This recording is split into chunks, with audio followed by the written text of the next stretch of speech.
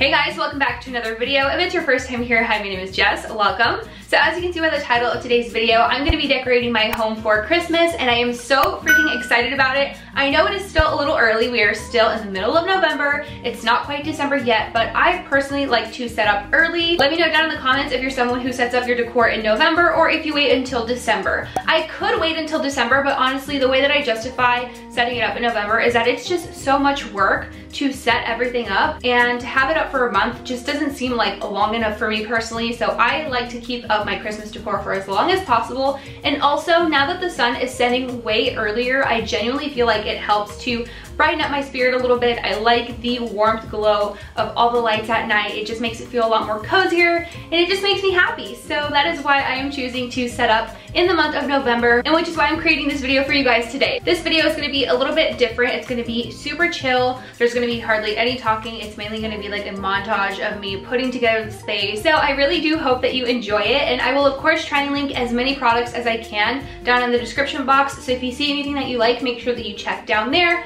So without further ado, let's jump into today's video.